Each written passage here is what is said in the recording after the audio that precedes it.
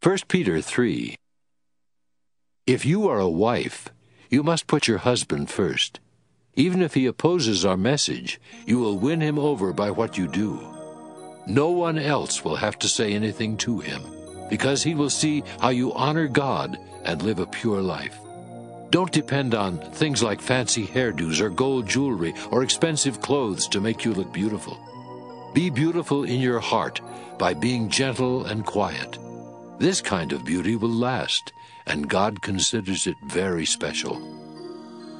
Long ago, those women who worshiped God and put their hope in Him made themselves beautiful by putting their husbands first.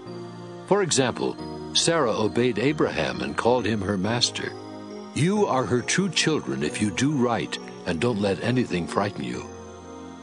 If you are a husband, you should be thoughtful of your wife. Treat her with honor, because she is not as strong as you are, and she shares with you in the gift of life. Then nothing will stand in the way of your prayers. Finally, all of you should agree and have concern and love for each other. You should also be kind and humble. Don't be hateful and insult people just because they are hateful and insult you. Instead, treat everyone with kindness. You are God's chosen ones, and He will bless you. The Scriptures say, do you really love life? Do you want to be happy? Then stop saying cruel things and quit telling lies. Give up your evil ways and do right, as you find and follow the road that leads to peace. The Lord watches over everyone who obeys Him, and He listens to their prayers, but He opposes everyone who does evil. Can anyone really harm you for being eager to do good deeds? Even if you have to suffer for doing good things, God will bless you. So stop being afraid and don't worry about what people might do. Honor Christ and let Him be the Lord of your life. Always be ready to give an answer when someone asks you about your hope. Give a kind and respectful answer and keep your conscience clear. This way, you will make people ashamed for saying bad things about your good conduct as a follower of Christ.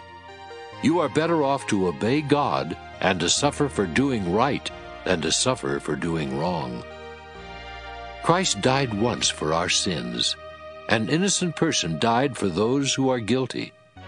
Christ did this to bring you to God when His body was put to death and His spirit was made alive.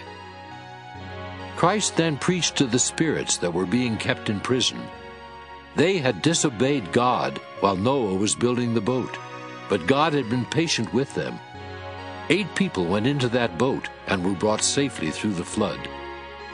Those floodwaters were like baptism that now saves you. But baptism is more than just washing your body. It means turning to God with a clear conscience because Jesus Christ was raised from death. Christ is now in heaven where He sits at the right side of God.